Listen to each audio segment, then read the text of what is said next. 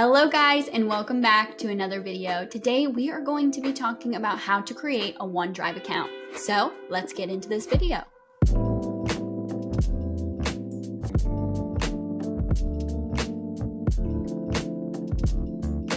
So before I share my screen, I want to explain to you guys, there's probably two ways that you'll have a Microsoft email. One is from your business. So let's say you just started in a new company or they just started using Microsoft and they gave you a business account or a business email address through the company. Or you can set up an email, a personal email through Microsoft just on your own. So today what I'm going to show you is how to create that account if you're doing it personally on your own. And then we're going to get started that way, just in case you don't have a Microsoft account at all. So let's... Now Kaylee, like if it's business, it's like added, like you don't have to do it. Right. And it's tied to your license. Right. So if you're admin, an example of licenses that would support OneDrive for Business would be like Microsoft 365 Business Premium. Mm-hmm. Also business, Microsoft 365 Business Basic, Right. Or standard, that is, would give you that. So a lot of those come default with it. But if you have your personal and you're also connecting your business, sometimes that can kind of cross the streams if you like a Ghostbuster reference. So, just be on guard about that. Yes, no, that's a great point. So let's look at our screens here, and I'm going to show you guys how to create an account. This is the main Create Your Account Microsoft screen, and I have the link to this exact website down in the description if you guys want to follow along. Again, this is creating a personal account. So if you have a business, you've already created that, or your business has already created it for you and given it to you. So what you're going to do is you're going to create that first email title. So for the sake of this video, I'm just going to call this Axiom YouTube, and then you can change this to either at outlook.com or at hotmail.com. I'm going to keep it Outlook. Then once you're done creating that, you can click the next button. But what I will say, if you do have an email already, like if you already have an Outlook or a Hotmail that you created a long time ago, make sure to click this Use Your Email instead and see if you can log into that instead of creating a whole nother account if you don't have to. So let's click the next button. Okay.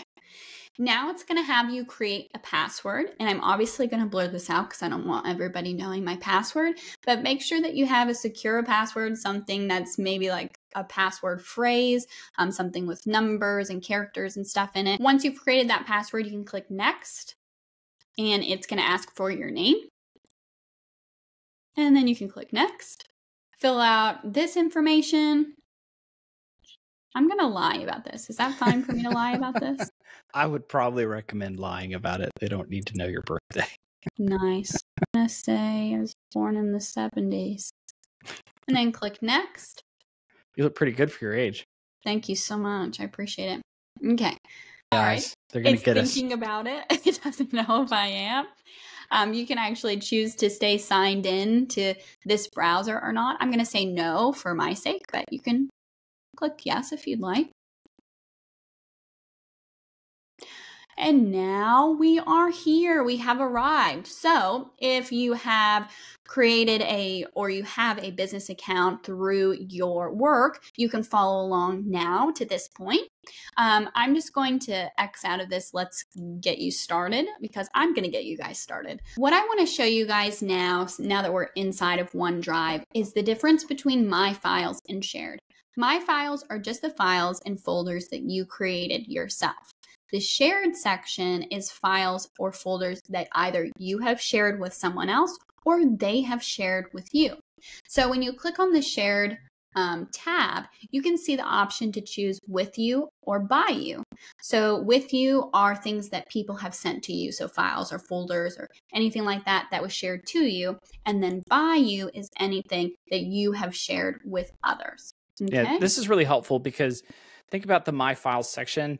Everything that you go to create, everything that you go to do when you're working in there, those will, as you share, automatically show up in the By You section. So you don't have to go to this to be able to do it. You just organically are continuing to work in things that you have in My Files. But then like when someone sends you an email and says, and in the email, it's like, hey, Kaylee sent you a file that you might find important that you want to look at. Right. Well, if you forget where that email's at and you're like, oh crap, where was that file that email that had that file that I really want to edit now? And it's, a week or two later. If you just go with you can then go ahead and find that file. We had a question about that. Somebody was asking me, their company was using OneDrive, I believe, to store files, but then also using Google Sheets and storing things inside of Google Drive. And that is where things get really tricky. I would definitely recommend going into just one space and staying there, right? Because then you can do exactly what Bobby's saying, which is you have your email and your OneDrive and your SharePoint if you're connected with other spaces, and your Teams if you're connected to other spaces. All of those are connected, right? So you can find your files here without going to 20 different places to try to search for them. So I totally recommend doing that. And this will make your life a lot easier and help your business or your organization stay more efficient. Okay. So the last thing I want to show you guys today in this video is how to upload and download files. So what you're going to do is you're going to go to Add New, okay? The big blue button at the top left, so you can't miss it. Funny story, that's new. Yes. Like that used to be on the bar across the top, and full disclosure, it like took me like 5 minutes. I'm like, what the heck? I couldn't find it for the longest time. And then it's like, here's this big freaking blue button on the left. It's really like, we'll help you here. Make it a little bit easier for you. Yeah, I appreciate that about them. But they'll move stuff around on you. They will, yes. So if this is different when you guys are doing it, please do not come for my throat. I say this all the time in every video, but if they change this next month, just bear with me. But this is May of 2024 that we're recording this now. So it might be different in June. So you never know. But what you're going to do here, what I like to do is files upload. Okay, this is where you're pulling a file from your machine to upload it into here. I do want to note before I go into this that you see these little options down here.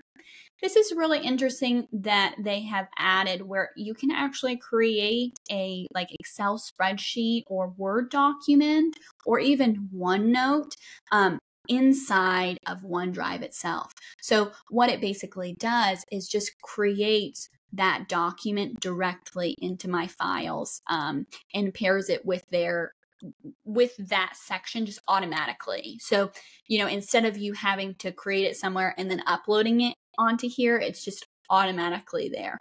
We are going to make a video on how you can sync your PC and your files directly into your OneDrive so that you actually don't even have to worry about that. But that is something to note. I'm going to click Files Upload, and it's going to pull up my files. I'm going to upload this photo that we've made for our podcast recently and click Open. All right, and notice now it is underneath the Documents and Pictures folder that it automatically created for me when I created my account, and now you can see it here. So when I click on it, you can see the nice picture that I've created for our podcast, right? Now, if you wanted to download this, so an example on why you would need this is maybe you don't have your OneDrive and your PC files synced, and you delete this picture, but you need it later on onto your PC, right? So what you can do is once you have clicked on this document or image or file that you have, you can click on this download button here. And once you have clicked on it, it will download to your computer and you should be good to go. This was a very simple, straightforward video on how to create and upload and download files from OneDrive. Our next video is going to talk about how you can then share and create folders inside of OneDrive. So stay tuned for next week when we talk more about OneDrive. We hope that you enjoyed today's video. Thank you so much for watching, and we'll see you in the next one. Bye.